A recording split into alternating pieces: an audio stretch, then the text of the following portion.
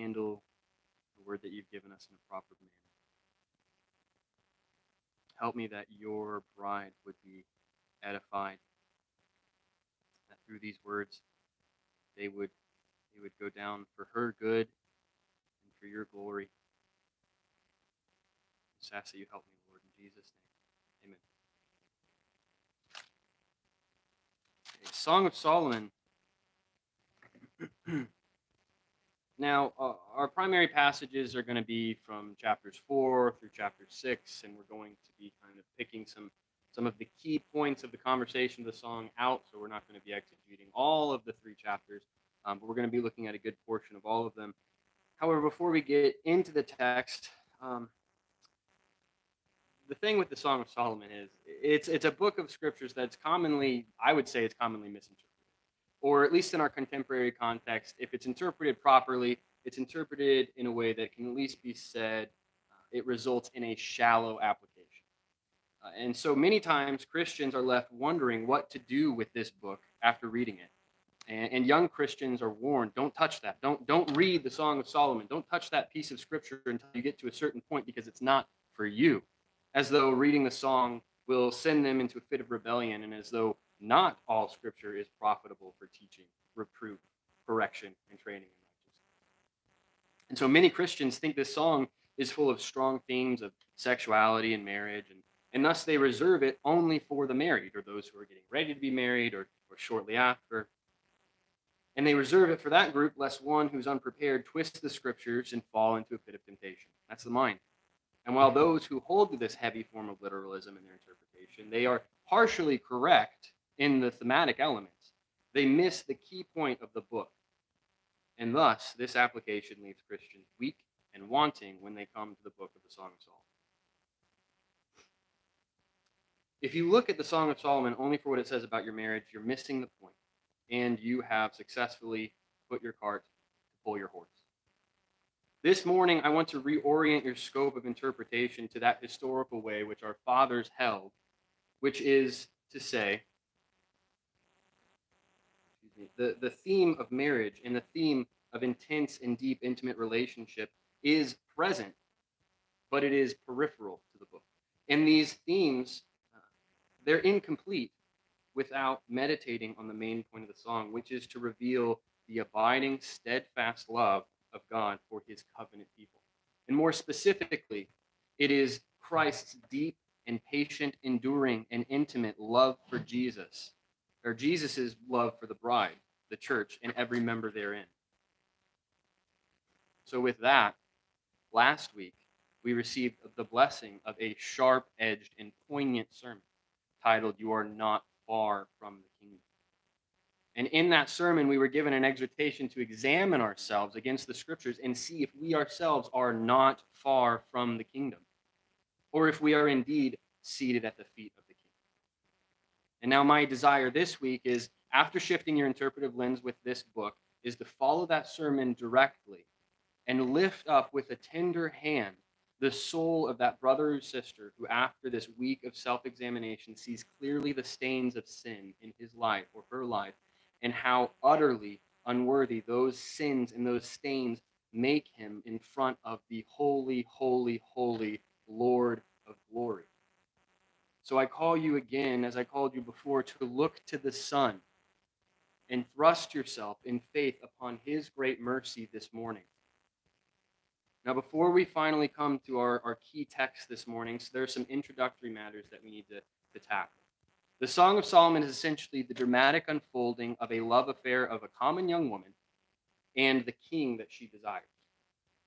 We read in the voice of 3 characters. We read in the voice of the bride, the groom, and then it's interrupted with the voice of the chorus, who represent various people, normally the daughters of Jerusalem, this audience that is witnessing this drama unfold. And throughout the book, we see this kind of dramatic conversation of the bride with her groom, sporadically interjected with that audience and the observers. But this poem, though it's titled the Song of Solomon, it is ultimately the bride's song. It is ultimately through the voice of the bride, through the mind and the perspective of the bride, that we read this book. She is the only one whose internal thoughts we are able to see, as well as her voice when she calls out to the one she loves. And so the whole song is from her perspective. So to get the most out of the song, then we must understand these characters of the bride and the groom. So some key passages here, just some introductory or some things that kind of show us a little bit about the bride first. The bride, she loves and she passionately desires the love of the groom, and we can see that in chapter 1, verses 2 through 4. It says, "May he kiss me with the kisses of his mouth, for your love is better than wine. Your oils have a pleasing fragrance. Your name is like purified oil. Therefore the maidens love you." She says, "Draw me after you and let us run together." And in verse 7 of that chapter, "Tell me, O you whom my soul loves, where do you pasture your flock? Where do you make it lie down at noon? For why should I be like one who veils herself out beside the flock of your companions?" And all the way over in chapter 3, we see her love and her desperate love for the king when she says, "On my bed, night after night, I saw him whom my soul loves. I sought him, but did not find him. I must arise now and go about the city. In the streets and in the squares, I must seek him whom my soul loves. I sought him, but did not find him." She also describes herself as beautiful, yes, but commonly undesirable. In chapter 1, verses 5 and 6, she says, "I am black but lovely, O daughters of Jerusalem, like the tints of Kedar, the curtains of Solomon." She says, "Do not stare at me because I am swarthy, for the sun has burned me. My mother's sons were angry with me. They made me a caretaker of the vineyards, but I have not taken care of my own vineyard." She has been put out to work in the field. She hasn't been sheltered away. She hasn't been pampered. She's not like one of these desirable women of Jerusalem who have been protected all their life. She has been thrown out to work. She's been scorched by the sun. She is beautiful, yes, but commonly undesirable in her own eyes. And her family declares her as such, all the way at the end of the book, in chapter 8, verses 8 and 9. Her brothers say, "We have a little sister, and she has no breasts. What shall we do for our sister on the day when she is spoken for?" They're saying she's a child. She's not a woman. "Is she a wall? We'll build on her a battlement of silver. But if she's a door, then we'll barricade her with planks of cedar." And so they're trying to protect her or shield her from the one who desires her. She's kept a garden in the hope of presenting it to her beloved. As she says in chapter 1, verse 6, she says, "They made me a caretaker of the vineyards, but I have not taken care of my own vineyard." More on the garden later. And finally, the groom. He is regal and powerful. In chapter 3, he's called Solomon. Chapter 3, verses 6 and 7. "What is this coming up from the wilderness, like columns of smoke, perfumed with myrrh and frankincense, with all scented powers of the merchant?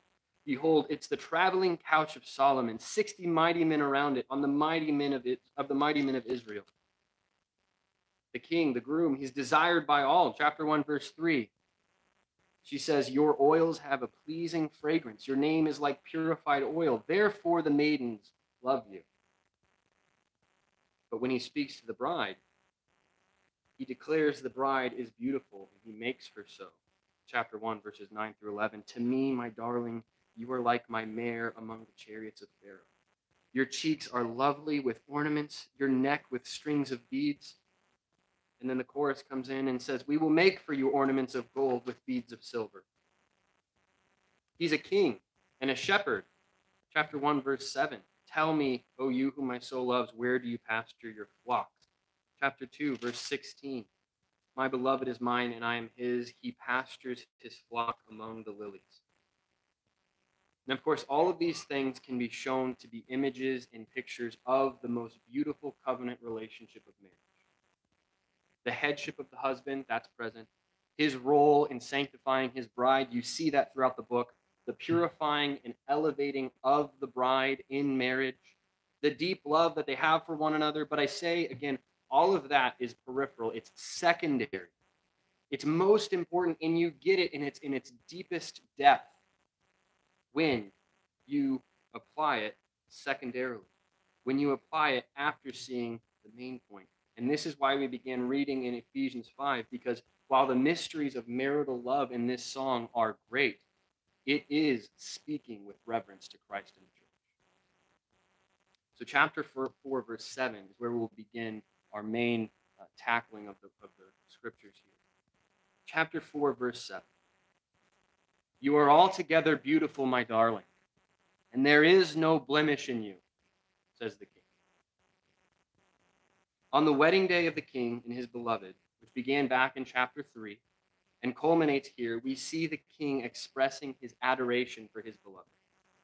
In this single sentence, do we see the great love the king has for his bride? He says, "You are altogether beautiful, and there is no blemish in you." Now you can imagine, she may be thinking, she may be saying to herself, how can he love me like this? How can he, the king, love me like this? How can this king delight in me? He must mean another. He must be talking to someone else. She's scorched, she's blistered from the sun and all of her hard labors, like we read in chapter 1. But still, the king says, "You are altogether beautiful.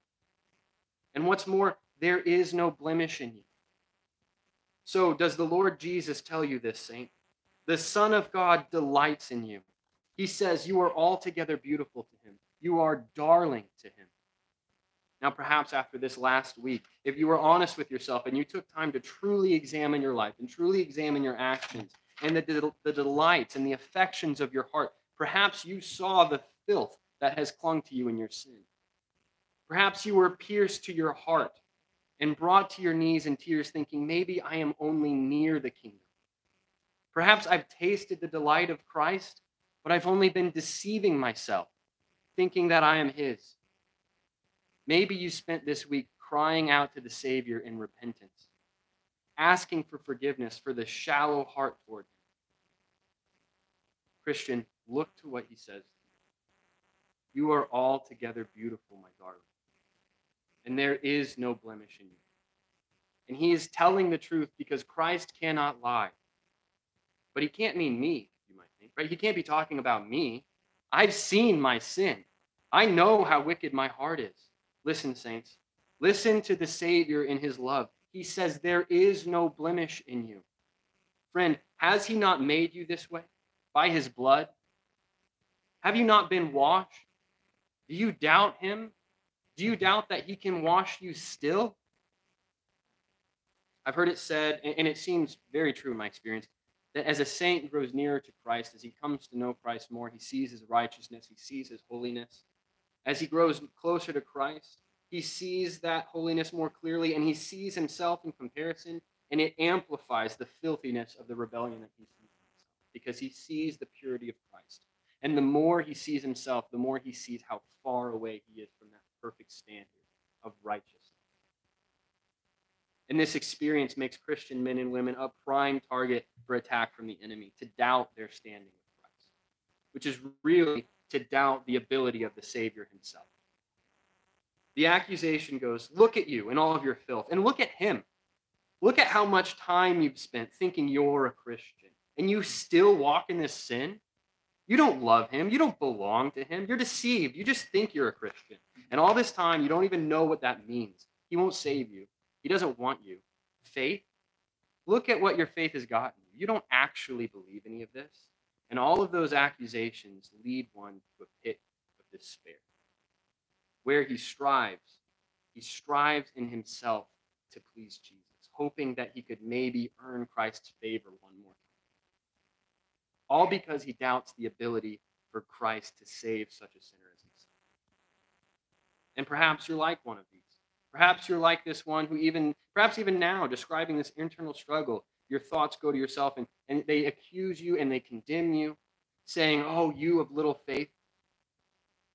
Friends, silence the voice of the accuser and look again to your Savior. He says, you are altogether beautiful, my darling, and there is no blemish in you. Rest and rejoice in the words of your King, that you, lowly Christian, are altogether beautiful to him.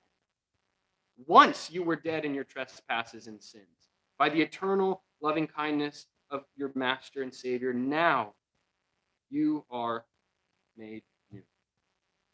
Therefore, if anyone is in Christ Jesus, he's a new creature. The old things have passed away. The new things have come, 2 Corinthians 5:17.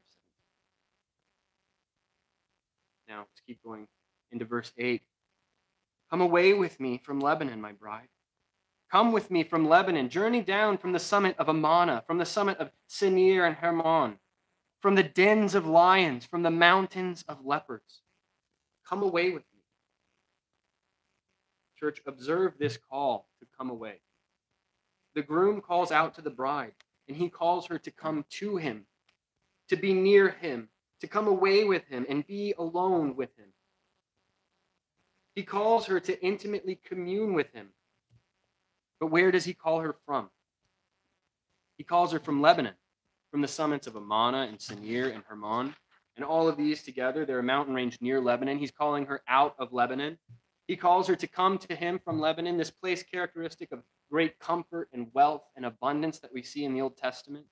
Lebanon, this is the place where the cedars that filled the temple were grown. This is where they were exported from. And he calls her to come down from there. He's bidding her and inviting her to come to him. But he's commanding her to forsake all of her previous dwellings and comforts. He's saying she must part with these great heights and come to be with him. And it is not as though he's giving her some kind of contingent ultimatum saying, if you want to receive my love, then you must come to me. No, it's an announcement and a command from the overflow of his love saying, where they will seek to devour you. He says, come down from there, my love. Brothers and sisters, do you smell the aroma of your Savior in these verses? Does he not call you out in love, saying, come away with me to a secret place? Does he not bid you to come and be alone with him? Does he not say, come and delight in me? Does he not call you away from that old life, to forsake those old ways to be his, to forsake the old wicked delights of the things that you used to love that tie up your soul for destruction? In the scriptures we read, he who loves father or mother more than me is not worthy of me. And he who loves son or daughter more than me is not worthy of me. And he who does not take his cross and follow after me is not worthy of me. Matthew chapter 10, 37 and 38. Oh, what sweet delight it is to be bid to come near the Lord. To be bid, come and die with him. For is that not true living? For he who has found his life will lose it, and he who has lost his life for my sake will find it. Matthew 10:39. He is calling you to come away, friends. He is calling you. He's commanding you to come down from the heights. Do you not hear him? Are you his bride? Then come away with him. Leave these old mountains, leave these old hills, these old idols of family and security, comfort and materialism. To the wind with the cedars of Lebanon, if it means that I can't have Jesus. For there are lions among these trees, and there are leopards in these mountains, and they want to devour your soul. And if it means I die, then I don't care. Just let me come away with you, Lord. Let me be near you. Come away with him, brothers and sisters. Verse 9. You have made my heart beat faster, my sister, my bride. You have made my heart beat faster with a single glance of your eyes, with a single strand of your necklace. The king says this to his bride on his wedding day. He says, you have made my heart beat faster. Think of that. This common woman put to work in the fields, who's pining after her king day after day as she sees him tending his flocks, who's just fantasizing that she might catch his eye. She has made his heart beat faster with a single glance of her eyes. His love for her is so deep, his desire is so strong that it only takes a glance for him to be moved by her. Brothers and sisters, look at these verses and rejoice. For that is the Lord Jesus, and that is how he speaks to the body of his bride. Jesus is your king, yes. And as your king, you must reverence him. You must fear him. You must. But he's also your groom. He's your husband. And he loves you. Every time you fall to your knees and lift up your eyes toward heaven, his heart beats faster. He looks down on you, this sinner come near to the king in humble faith, not with disdain, not with pity, but with joy and desire and a passionate love. What honor to pray to your king, and what joy fills his soul, your soul, to hear his voice, for him to hear your voice before him. You have made my heart beat faster with a single strand of your necklace, he says. And who gave her this necklace? Who gave this woman the necklace that he so delights in? Did he not? Was it not the king's gift to his beloved? You, saint, you are the prize of your king. Not because you're just so great in yourself, not because you're so perfect in and of yourself, not because you have some hidden value you have to discover in yourself. To the wind with that shallow New Age garbage, it's meaningless. You are his beloved prize because he has made you so. He has plunged into the depths of the ocean of death and plucked you out from the muck and made you more valuable than the finest pearls and gems. He has done that. Your king has clothed you in the finest linen. And it's from the out of the overflow of his love for you. So know that his love is contingent not on your beauty, but on the exceeding grace which he lavished on you. He says, you have made my heart beat faster. My sister, my bride, you have made my heart beat faster with a single glance of your eyes, with a single strand of your necklace. And continue with me. Verses 10 through 16. How beautiful is your love, my sister, my bride. How much better is your love than wine, and the fragrance of your oils than all kinds of spices. Your lips, my bride, drip honey. Honey and milk are under your tongue, and the fragrance of your garment is like the fragrance of Lebanon. A garden locked is my sister, my bride, a rock garden locked, a spring sealed up. Your shoots are an orchard of pomegranates with choicest fruits, henna with nard and saffron, calamus and cinnamon, with all the trees of frankincense, myrrh and aloes, along with all the finest spices. You are a garden spring, a well of fresh water, and streams flowing from Lebanon.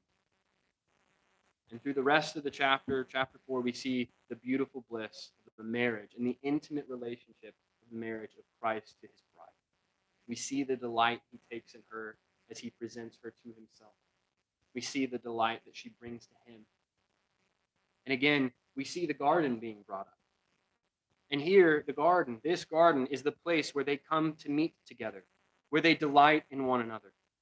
We hear the bride speak of preparing a garden for her beloved early in the morning, early in the song. And we finally see them coming to that garden in their marriage. And it's been prepared and offered by the bride, but it belongs entirely to the king. This is the place where they go in being alone with one another. Now in chapter 5, as we get into chapter 5, we'll see some time has passed. And the king, he goes away. Perhaps he goes to work. Perhaps he goes to fulfill his duties. He goes away for a time, and then he returns to come near and to be with her, to be near his bride again. And here in this chapter, we come to a point of the song which I call the turn. Starting in chapter 5, verse 2 through 6. This is the bride speaking. She says, I was asleep, but my heart was awake. A voice, my beloved, was knocking. Open to me, my sister, my darling, my dove, my perfect one, for my head is drenched with dew, my locks with the damp of the night. I've taken off my dress. How can I put it on again? I've washed my feet. How can I dirty them again? My beloved extended his hand through the opening. My feelings were aroused for him. I arose to open to my beloved, and my hands dripped with myrrh, and my fingers with liquid myrrh on the handles of the bolt. I opened to my beloved, but my beloved had turned away, and he had gone. My heart went out to him as he spoke. I searched for him, but I did not find him. I called him, but he did not answer me. Observe the bride in this passage. This is the one who was so passionately in love with the king. She did all she could just to catch a glimpse of him. She planned her day so she could be near him when he might pass by. Where do you pasture your flock? She asks him in chapter 1. Look at her before the marriage in chapter 3. We read it earlier, but she says, on my bed, night after night, I sought him whom my soul loves. She wakes up in the night because she's not near him. She just wants to be by him. She wants to be close to him. She wakes herself up. She says, I sought him, but I did not find him. She says to herself, I must arise now and go about the city, seek him whom my soul loves. This one, the bride, who loves her king so deeply, who desires him so passionately in the rest of the book, the rest of the song. She loves him so much she would wake up in the night searching for him until at last, when she found him, she says, when I found him whom my soul loves, I held on to him and would not let him go. And now, after a time, when her beloved comes to her door, knocking and saying, open to me, she answers, how can I? I've taken off my dress. I've washed for the night. How can I get up again? And when she finally comes to herself, she realizes what she's done. She opens to her beloved, and her beloved is gone. Friends, as we read of this tragedy, I want to ask you, do you still delight in your beloved? Or has your passion gone cold? Do you remember a time when you were so passionately in love with the Savior that you would stay up all night in prayer? Or that you would stay up all night reading the Word just to be alone with Him? You were so passionate, you were so full of love for Him that every moment you could get to be with Him, it was a joy that you treasured up. It was like a cup of cold water to a dry and thirsty soul. Do you remember a time like that? Did you used to pray and take joy just to be with Him? That He could draw you away into the garden of His Word, and you knew that the time was just for you two. And what now? How many times in the last week have you been lying awake in bed ready for sleep, and you feel the pull, the draw to get up and just sneak away in the quiet of the night just to be with Him, just to be near Him, to hear His voice? You hear Him call out to you, "Open to me, my darling, my dove, my perfect one." And where you used to delight in the thrill of the call, now you refuse. You say, "Not now, Lord, I'm tired. I've had a long day. I have work to do in the morning. Not now, maybe another time. I just can't right now." You say, "I've taken off my dress. How can I put it on again?" You say, "I've washed my feet. How can I dirty them again?" And you reject Him. How many times has He come to you like this? And how long have you refused and rejected to come away with Him, unless it was on your own time? Do you understand the tragic betrayal and heartbreak of this? The King has come to His beloved, the one for whom His heart beats. He desires her. He longs for her. He misses her. He's been up all night coming to her. He says, my hair is wet with the dew of the night.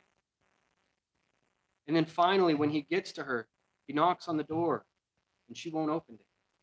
She isn't gone. He hasn't missed her. She's refused. Does this grieve your soul, brothers and sisters? Does it grieve you that you do this to your King?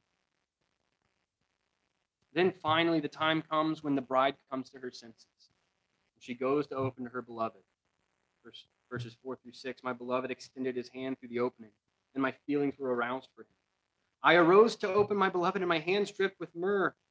Verse 6, I opened to my beloved, but my beloved had turned away, and he had gone. She finally comes to her senses. She realizes what she's done, and he's left her. He's gone away. How familiar is this to you? The King calls you away with him. He calls you away night after night, and then the time comes after refusing and neglecting him for so long, you open the door and you say, now is the time, Lord. Now is the time that I can come away with you in devotion like we used to. Now I am ready for you. And it's as if he's gone. It's as if he's left you. You pray to him, but it's like there's a steel wall over your head. You read the Bible, you read the word, and it's like there's cotton in your ears. And you've grown tired and you've grown stale. And you say, it was just a bad night. I was just tired, that's all. We'll try again tomorrow. This morning, I'll hear from my beloved. And again, the same time, it's fruitlessness. Your devotions grow stale. How many times has that happened? You've opened the door to your beloved, but he's gone away. You don't see him. You can't hear him. It's as if you are alone. Brothers and sisters, if Christ were like you and I, you would be alone in truth. If Christ were no different than we are, then after rejecting him so long, he would be gone without a trace. But he's not like you. He's not like me. And praise God that he's different than us, and that he's patient and steadfast in his love. For when he leaves the bride, he leaves something behind for her to know that he's been there. Look at verse 5. I rose to open to my beloved, and my hands dripped with myrrh, and my fingers with liquid myrrh on the handles of the bowl. The myrrh on her hands, it's not her perfume. It's not like she woke up and got herself ready to see him. No, she woke up and immediately opened the door, and on the handle he left this myrrh, this like a perfume.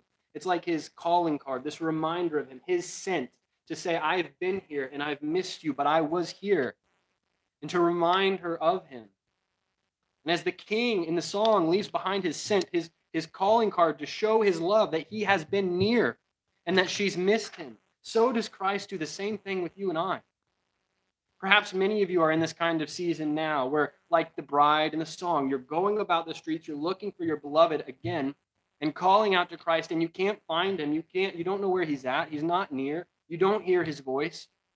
You don't know where he's gone, but you know he has been near you and you desire him and you regret rejecting him. And it's like you're all the way back at square one and you're searching for him. You feel worn out. You feel tired and beaten, broken down, and you pray, crying out that you may just be near him again. Where has he gone to? How can I come back to my beloved? But there is a scent. There's an aroma left that he's there. He's near. But what can you do? Where is he gone? Let's finish this part of the song, starting in verses 6 through 16. I opened to my beloved, but my beloved has turned away and gone. My heart went out to him as he spoke. I searched for him, but I did not find him. I called him, but he did not answer me. The watchmen who make the rounds in the city found me. They struck me and wounded me. The guardsmen of the walls took away my shawl from me. And then she speaks to the audience, to the chorus. She says, I adjure you, O daughters of Jerusalem, if you find my beloved, as to what you will tell him, for I am lovesick. Let's pause there for just a moment. Let's get to verse 9. What kind of beloved is your beloved, O most beautiful among women? They respond. What kind of beloved is your beloved, that thus you adjure us? And I do want to pause there. So this is just kind of my own inflection here, but you can take it with what you will. But as you're reading through this, you see the narrative of how the bride loves her beloved and finally comes to a point where she rejects him. He comes to her. And you remember all the maidens, they desire him as well. But he chose her. And then finally she rejects him. She goes on the street looking for him, and she's beaten by the watchmen and the guards. She's abused by his watchmen and his guards. She finally comes to the daughters of Jerusalem saying, help me find him. And they answer her, what kind of beloved is your beloved? And it's almost, you can almost imagine, you can almost hear this sense in the chorus of the chorus mocking her, saying, how great can he actually be? If he's your beloved, he chose you, and you didn't even open your door to him. Why should we help you when you couldn't even be bothered to let him in? And then let's see her reply. Let's see her reply to them. What kind of beloved is your beloved, that thus you adjure us? She is beside herself with love. Verses 10 through 16. My beloved is dazzling and ruddy. He's outstanding among 10,000. His head is like gold, pure gold. His locks are like the clusters of dates, as black as a raven. His eyes are like doves beside streams of water, bathed in milk and reposed in their setting. His cheeks are like a bed of balsam, banks of sweet-scented herbs. His lips are lilies dripping with liquid myrrh. His hands are rods of gold set with beryl. His abdomen is carved ivory inlaid with sapphires. His legs are pillars of alabaster, set on pedestals of pure gold. His appearance is like Lebanon, choice as the cedars. His mouth is full of sweetness, and he is wholly desirable. This is my beloved, and this is my friend, O daughters of Jerusalem. Chapter 6, verse 1. After her emphatic praise of him, she speaks of what love they have together, how beautiful he is in ways that don't even make sense. How can he have red hair and black hair and gold hair? That's just how beautiful he is to her. He is everything. How do the daughters reply? If they were mocking her before, they're not now. Chapter 6, verse 1. Where has your beloved gone, O most beautiful among women? Where has your beloved turned, that we may seek him with you? We see the daughters of Jerusalem respond, and after the bride describes her love in this emphatic way, it's like their hearts are set on edge. Like they need to see this glorious one that she describes to them, and see him united with the woman that loves him this much. I have to pause and ask, how great is your love for your king? How many of you would sway the masses to just gaze upon the one you love because of how you praise him? I'm not talking about some stupid form of evangelism that doesn't work, to say just live like you love Jesus and they'll ask you a question. That works maybe like a tenth of the time, a tenth of a percent of the time. But do you love him so much that even the world who hates him wants to see how? Do you praise him like that? That they're set on edge. Perhaps they might mock you, think you're a fool, but set on edge to see how could one be so passionate. Verses 2 through 3. My beloved has gone down to his garden. So let's go back real quick. This is important. I asked the question before. In your devotion, when it feels like he's gone, when it feels like he's left you. You don't know where he's gone, but he's left you a scent. He's left you a calling card. You know that he's near. And you're crying out, you're praying, where have you gone, Lord? Where can I be with you? Come and be with me again. Just like the bride, she searches through the cities and she can't find him. Then finally, after she praises him, she worships him, and she tells them of how lovely he is, she's reminded. They ask her in verse 1, where has your beloved turned that we may seek him with you? And she remembers. In chapter 6, verse 2, she remembers, my beloved has gone down to his garden, to the beds of balsam, to pasture his flock in the gardens and gather lilies. Verse 3, I am my beloved's, and my beloved is mine, he who pastures his flock among the lilies. After she's gone off beside herself, and she's gone out and she describes him, she adores him, she praises him, asking the daughters of Jerusalem, ask her, where has your love gone to? She remembers. He's returned to the garden. He hasn't left. He hasn't left her. He hasn't left you. He has gone to where he always goes, to where you always go. He's gone to that place that they always go to sneak away alone. He's gone to his garden, prepared by the bride as a gift, an offering of her love. That place of solitude for them to be alone is his to enter as he pleases. And that is where he waits for her. And what is it she should find when she returns to him? What do you think you would find after returning to him? If he was like you and me and he's there, what? He's going to be sitting on a bench. He's going to be grumbling to himself, moaning. He's going to show you.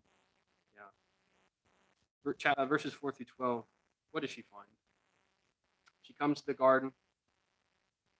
He says, you are as beautiful as the firs of my garden, as lovely as Jerusalem, as awesome as an army with banners. Turn your eyes away from me, for they confuse me. Your hair is like a flock of goats that have descended from Gilead. He still loves her. He still desires her. He's not turned away from her. She doesn't have to prove herself. Verse 7, your temples are like a slice of pomegranate behind your veil. There are 60 queens and airy concubines and maidens without number. But my dove, my perfect one, is unique. She's her mother's only daughter. She is the pure child of the one who bore her. The maidens saw her and called her blessed. The queens and the concubines also, and they praised her, saying, who is this that grows like the dawn, as beautiful as the full moon, as pure as the sun, as awesome as an army with banners? Verse 11, I went down to the orchard of nut trees to see the blossoms of the valley, to see whether the vine had budded or the pomegranates had bloomed. Before I was aware, my soul set me over the chariots of my noble people. Does she come upon the king off in the garden sulking? No. Does she come to find him pacing, angry, saying, I'll show her a thing or two, rejecting me when I come to her. I'll teach her to do that again. Doesn't she know I'm the king? Who does she think she is? No. He doesn't do any of that. He doesn't forsake his beloved. He isn't angry with her. He doesn't tell her, you need to prove yourself to me or I'm going to send you away. He left, and he went to wait and to work in that special place of theirs until she came to him again. Now, there's something here, husbands, on how you ought to treat your wife, but that is not my point today. Look at how Christ treats his bride. He does not forsake her. He is not angry with her. Not in this sense. You can picture it. It's almost like he went to the garden and he perhaps picks a bouquet of flowers together. He gathers it together just waiting for her to arrive. He gathers fruit together. It's like he's preparing, storing up more and more love to lavish on her from finally when they meet again in the garden, because he knows that she will come to him. And there he waits to delight in her again. Is this surprising to you? Is she not his prize? Friends, this is the picture of your king. Do you think in this season that he has left you? Does it feel as though your beloved has rejected you?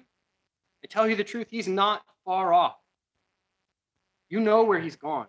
He's in the garden. He waits for you, not with a stern word, not with a rod for penance. He waits to be alone with you. He waits for you to stay a while with the one whom he shed his blood for. The one whom he shed his blood to win. Is the church not his prize?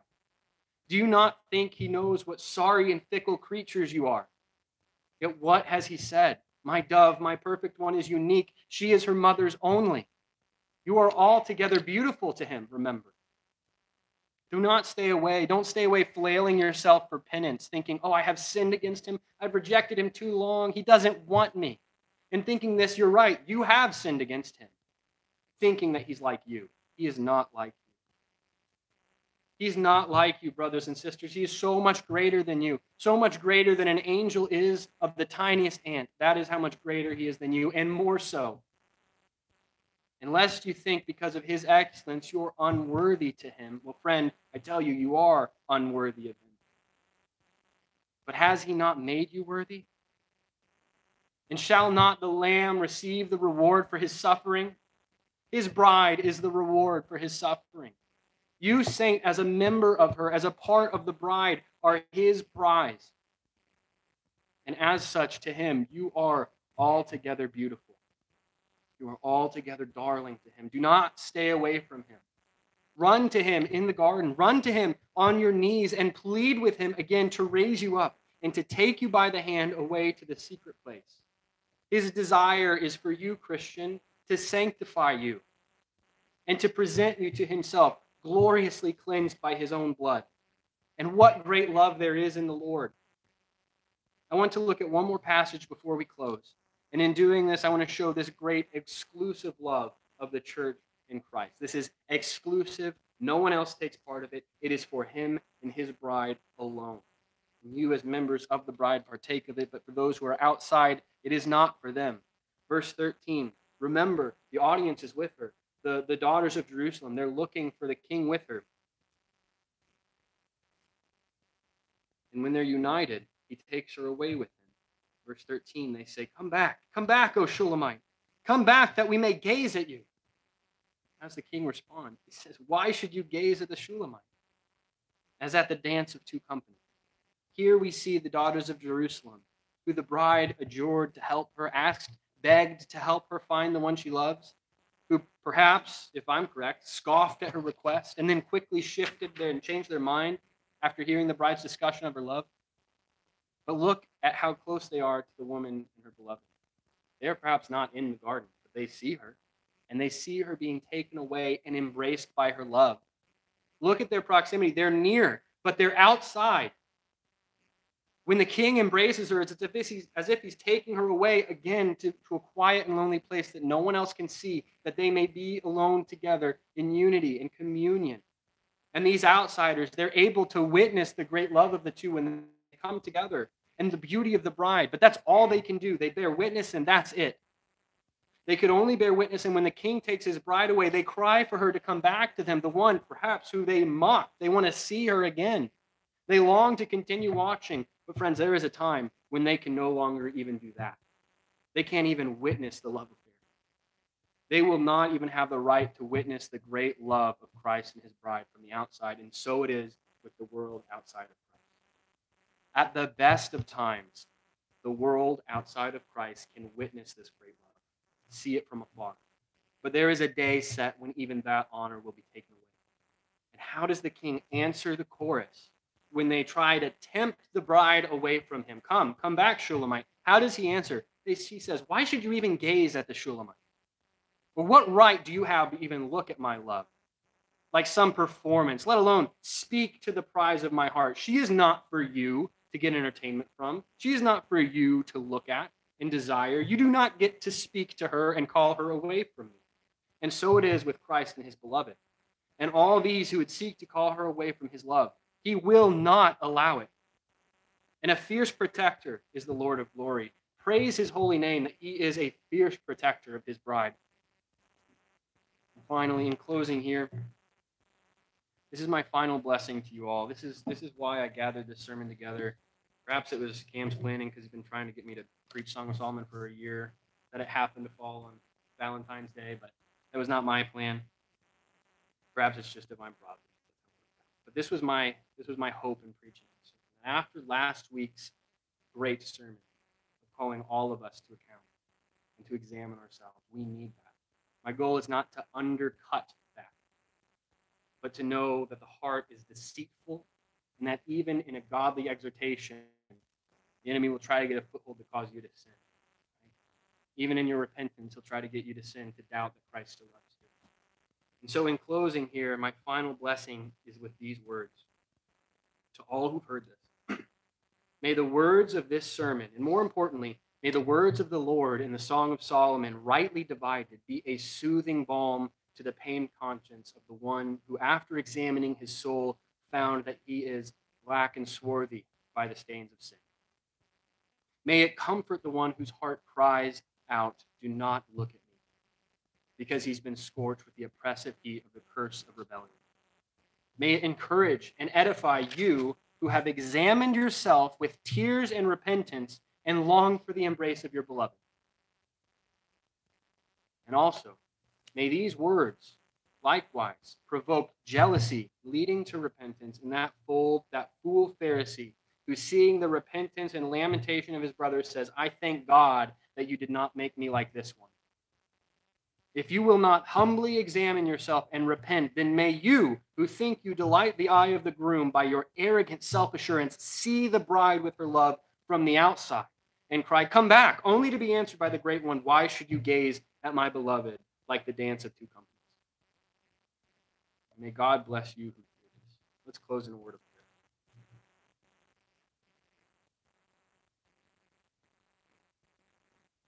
Heavenly Father, Lord Jesus, I pray that this was honoring to you, that you're glorified in these words. May everything I said burn up if it was not your word. May your bride be edified and encouraged by your love, and may she be provoked to seek your love more and more daily, to wake up in the night and come away with you, to not be burdened by your call to love, but to delight in it again. Please, Lord, take me into your garden once again. Draw me up by the hand and lead me away that I can be alone with you and know the intimacy of your love